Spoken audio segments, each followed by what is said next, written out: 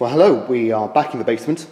The antenna has been dipped in the varnish and it should be dry now. If it's just tacky to the touch, dryish, that'll be fine. We can have a look at it just like that. So I will take the antenna out of its little drying rack and let's have a look at it. So here we are. That is the antenna with the my coating on, my varnish coating, and it's very interesting to see actually, because if you can see there, right at the end of it, there is a little drip. I can't quite see that. See if I can find a better background. Maybe this card will be better so you can see that. There we are. You see there's a drip at the end, and it sort of just drips down to the end there as well, and it looks suspiciously like the drip that was on the antenna before.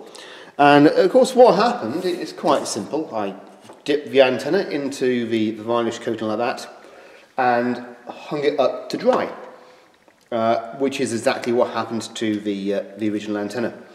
And the varnish of course will dribble down the antenna here, and it will form a little blob at the end, and it will dry and harden, and that is why there's that little blob at the end. I'll take a photo of this, because I took a photo earlier of this in the previous video just to show you a comparison of the antenna with the original coating on and the antenna with my dip in the varnish.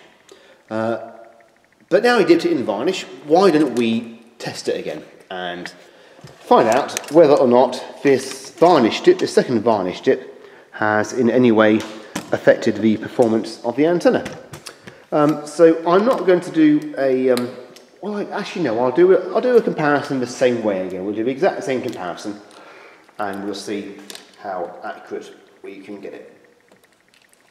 So there we are. Stick that into the test rig and route the cable around here, plug it in, and I will start one of the tests. The transmitter is still transmitting, so that shouldn't be a problem. What I will do is I will just, on the software-defined radio machine here, the little computer here, I'll zoom in and I'll do a quick signal test just to make sure we are still receiving that signal from the test transmitter. Quit that there. This is a command here. Test that. Yeah, so we are receiving a signal. It's a bit low, the signal at the moment, so we want to find out why that is.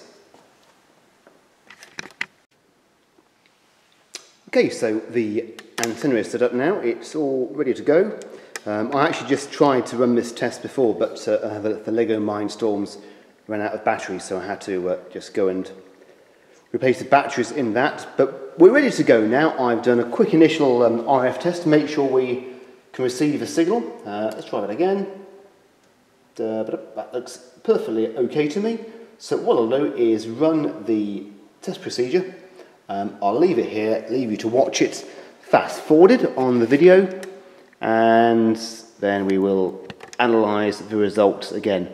What I will do actually is I'll run this test maybe 2 or 3 times and put those 2 or 3 traces on the plot on the spreadsheet, so you can see that even between tests in the same place you're going to get a little bit of margin of error, just because this is not a perfect test setup and it's not using £20,000 worth of kit on each end.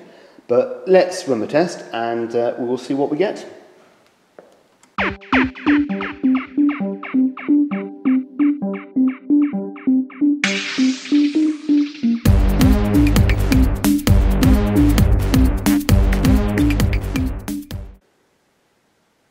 Okay, so that run is complete. I think the video might have run out of space before that, but that's complete. What I'll do now is run it again, so we can just compare those 2 sets of results. Here we go.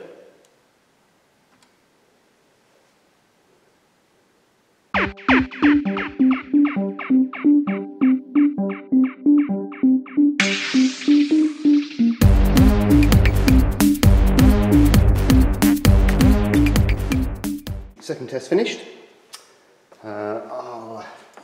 Should we do another one?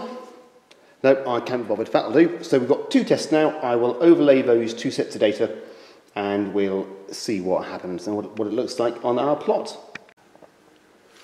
Okay, so here we are. I've plotted the results of the test running the antenna in the 360-degree radiation pattern test twice, and we see again that even with the varnish on, the antenna is still omnidirectional. It's still an omnidirectional antenna, which is proven by this trace here and by the experiments we've done previously.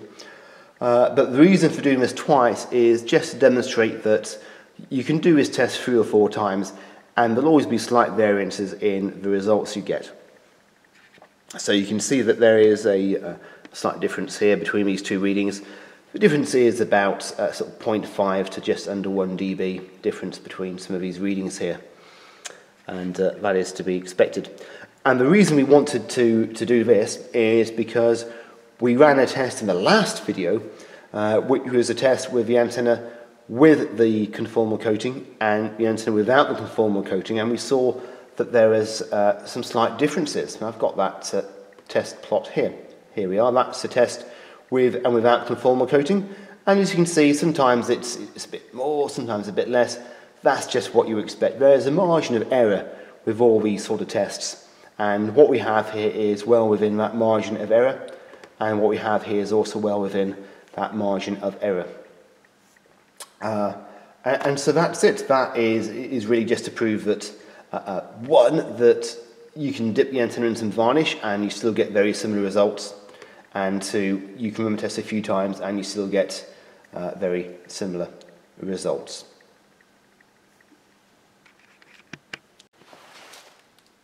Okay, so now we have an experiment where I'm going to compare the gain, and we've already done this, haven't we? But I'll do it again anyway, just on a video, to make a point. We're going to compare the gain of this Harvard antenna here to the gain of another simple dipole that I've made out of bits of tat.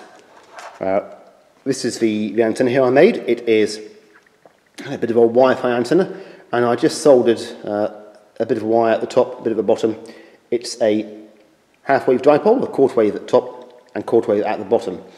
And we actually expect this to be slightly higher gain than the antenna here. To make it fair, for Mark, I've placed the antenna here so that the side of the strip is facing the transmitter. Just to make sure, and the transmitter is, it's obviously not, so it's not there because there's nothing there. The transmitter is right around here. Let's zoom in. There it is, it's still there, it's still transmitting, and that's what we're going to be using. So here we are. So let's just get this set up so you can see it all. So first I'll take 3 readings using the Harvard antenna here. So reading 1 is 26.04. Reading 2 is 26.18. Reading 3 is 26.11. So neg 26.04, neg 26.18, and neg 26.11. What I'll do now is I will detach the Harvard antenna, and I will attach my little kludged up dipole thing, and we'll see what the difference in performance is. There we are. How do I get that to stay there? Oh, it's just going to sit there, isn't it? Nice job. Okay, so there we are. That's all set up. I will just put this down here a minute so it doesn't interfere with our readings. Okay, and zoom back into the into that there. Let's take 3 readings, and reading number 1 is 23.49. Remember that the lower the number, the better the received signal strength. 24.05 and the third figure is 24.49.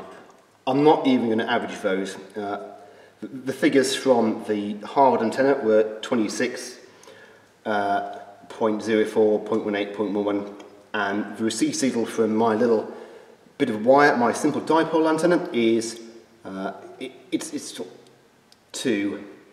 at least 2 dB greater, which is what you'd expect. A dipole has about 2 dB extra gain over a ground plane vertical. So Mark, your antenna here, the Harvard antenna, it isn't directional. We've proven that in any way, and actually my little dipole aerial has a higher gain than this Harvard antenna. I don't know how much easier you can put this. Mark is wrong. It's this is a very simple video to make. What else can you say? Andrew McNeil, who has an excellent antenna channel on YouTube, go and subscribe to Andrew McNeil. It's really, really good stuff. If you're into this sort of stuff, absolutely fascinating insights into various antennas. He's also said the same. He's actually made a mock-up of a dielectric lens to show you how big it actually would be. And this little blob of stuff on here, it's not a dielectric lens in any way, shape or form. So there we are.